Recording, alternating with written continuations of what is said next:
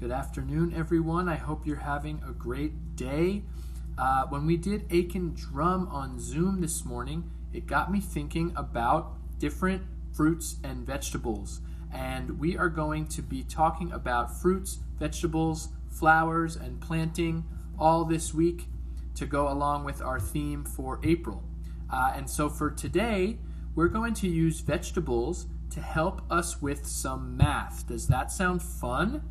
Yeah, so today we're going to be talking about adding and subtracting.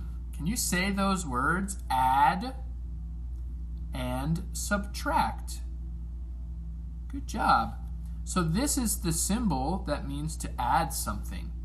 And when you add something, it means that you have more than you did before. And this is the symbol that means subtract.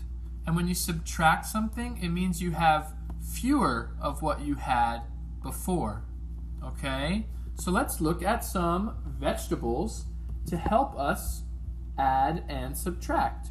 So let's count how many carrots we have here. Ready? 1, 2, 3. Awesome. So if we have 3 carrots and we add 1, 2, 3 carrots adding 2 carrots equals, how many do you think? Let's count. 1, 2, 3, 4, 5 carrots. Would you look at that? 3 carrots plus 2 carrots equals 5 carrots. That is great. All right, let's try the one down here. Let's count how many tomatoes we have. 1, 2, 3. So if we have 3 tomatoes and subtract 1 tomato, how many will we have left? Let's count. 1, 2. Very good.